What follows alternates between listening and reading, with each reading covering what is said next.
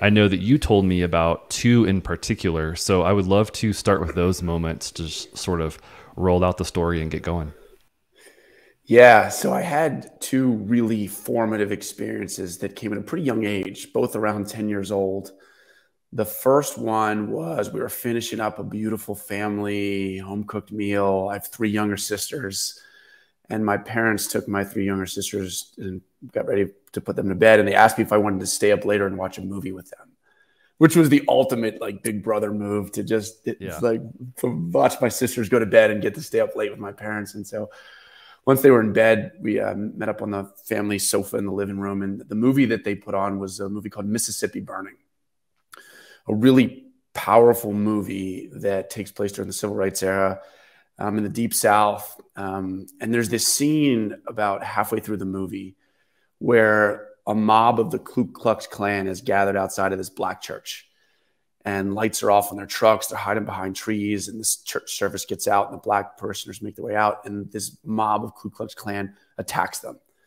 And it was just really violent. I can remember it in my body more than I can in my head. But there, towards the end of that scene, there's this little boy that's kneeling that appears to be about my age, and he's praying, and he's just praying that this is going to end, right? And this guy from the Ku Klux Klan comes up and kicks this boy as hard as he can. And at 10 years old, that's all I could take, Chris. And I sprint out of the room, and I run up to my room, and I bury my head in my pillow. I'm sobbing uncontrollably.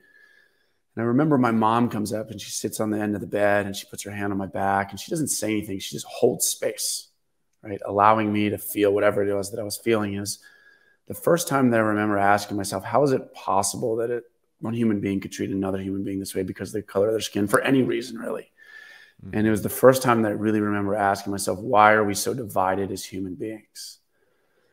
The second really transformative experience happened probably 3 months after that. And my parents put all four of us in this family station wagon, and my dad said we're going to go participate in something really special. And we drove, I don't remember where we ended up. We pulled over the side of the road, and there were hundreds of cars. And then we get on this like larger road. It must have been some sort of a highway. And there are thousands and thousands of people on this highway. And my dad explains that we're there to participate in this day, which was called Hands Across America, which was an attempt for millions and millions of Americans to link hands from the East Coast all the way to the West Coast in an attempt to raise awareness and money for the fight against poverty.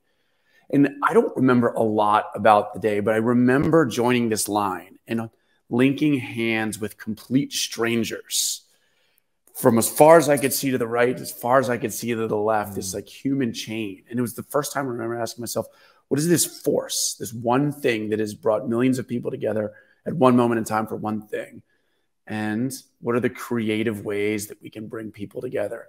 So at 10 years old, these two questions start growing in me, which are, why are we so divided as human beings? And what are the creative ways that we can begin to bridge those divides?